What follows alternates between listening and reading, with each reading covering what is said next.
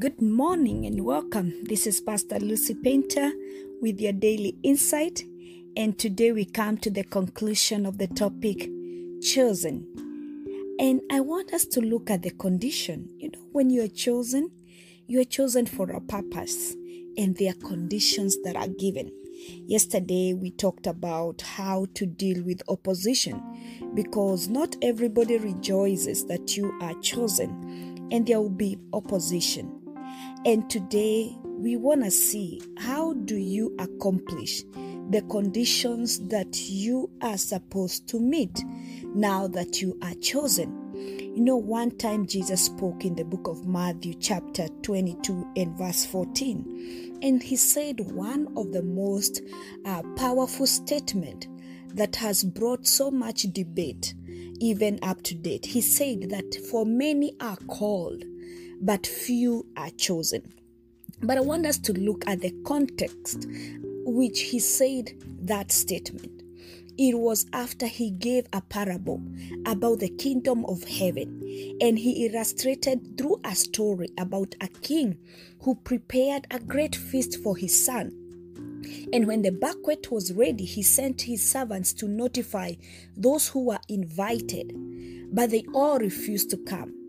So he sent other servants to tell them, "The feast has been prepared.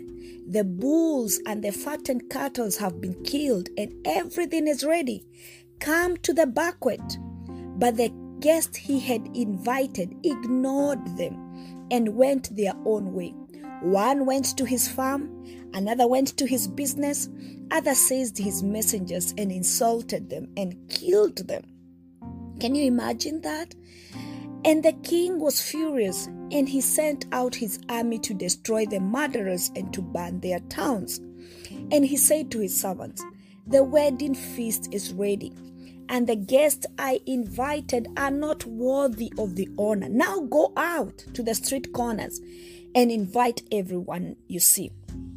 So the servants brought in everyone they could find, good and bad alike, and the banquet hall was filled with guests. But when the king came in to meet the guests, he noticed a man who wasn't wearing the proper clothes for the wedding. "Friend," he asked, "how is it that you are here without the wedding clothes?" But the man had no reply. Then the king said to his aides, "Bind his hands and feet and throw him into the utter darkness, where there will be weeping and gnashing of teeth. For many are called, but few are chosen." So this is one of those parables that is very symbolic about the kingdom of God and about this topic that we've been covering. From Monday, I have been assuring you that you are called, you are chosen. Yes, you are one of those that accepted the invitation. You see, when the servants were told, "Go out there, good and bad, bring them in, let them come to the feast." But as they were coming into the feast, to the banquet, they had to come in through the door. There were protocols. You come in through the front door. You were given a garment of the wedding so that you participate in the wedding. But there comes in a man. I don't know which door he passed through. I don't know whether he came through the back door. I don't know whether he just heard there was food and he just sneaked in. But he didn't have the wedding garments. And so when the king was looking, he discovered him. He looked different. He's in there, but he looks different. He didn't follow the protocol. Yes, he's there having fun, eating the food, but he's there looking different. And the king said, "No, bind his hand and feet, throw him outside.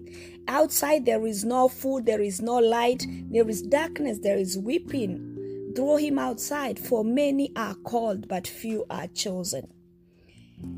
Many are called. The calling is to many. Even today, many are called, but few are chosen. So, how you respond to the calling determines whether you are among the few that are chosen.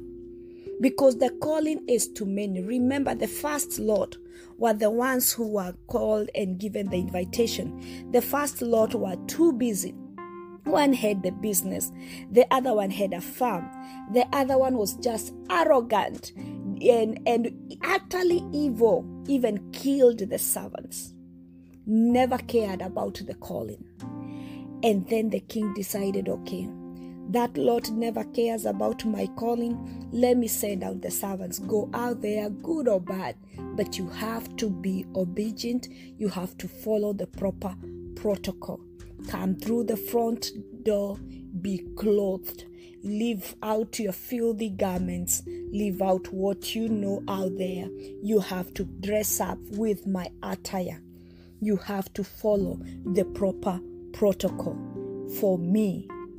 So many are called, but few are chosen. So when we come to the Lord, yes, we have been chosen. We cannot come in our own way. We cannot come with our own condition. We have to come and subject ourselves to the protocol of the Father. Yes, He has called us. He has chosen us. He has selected us. We have answered the call. We have to meet the condition of our calling. He wants us to be clothed with new clothes, with new garments, with His own righteousness, because our own righteousness is just like filthy rags. We have to accept. We cannot sneak around like this guy who sneaks around and just wants to benefit with the food. No. If we wanna be in there and just feel the warmth, feel the benefits of being chosen, we have to subject ourselves, be obedient, and really meet the condition of being called. And this is where many hear the call, but few passes the test of being chosen. And I pray in the name of Jesus that we are not going to fall in the category of you are too busy. You had the call, but you're too busy with your business or with your fam, or you are outright wicked. We are not going to fall in the category of we want the things of God, but we don't want the fellowship that comes through subjection and obedience to God. But I pray that we are going to be found among the few that are chosen in the name of Jesus Christ. This is Pastor Lucy Paynter, and this has been the week we've been covering chosen. And I pray that we are going to be among the few that are chosen, that we are not going to be out there in the darkness where there is sweeping and gnashing of teeth. May we be the few that are chosen, that we are going to be partakers in the wedding feast of the Lamb of God. It is my prayer for you. It is my prayer for you. It is my prayer for me too. In Jesus' name. Shalom. Shalom. This is Chosen Day 5. And as usual, today is Friday. I give you the opportunity to become a subscriber, a partner with me to spread the good news in all the podcast platforms. You can hit the support button by becoming a subscriber, a supporter, with giving a token of $1 a month, $5 a month, or $9 a month. And this money goes a long way by helping us pay the subscriptions to all the other platforms that host us as Pastor Lucy Paynter Daily Insight subscriptions for the podcast. Shalom, shalom. Until next week, this is Pastor Lucy Paynter. Shalom.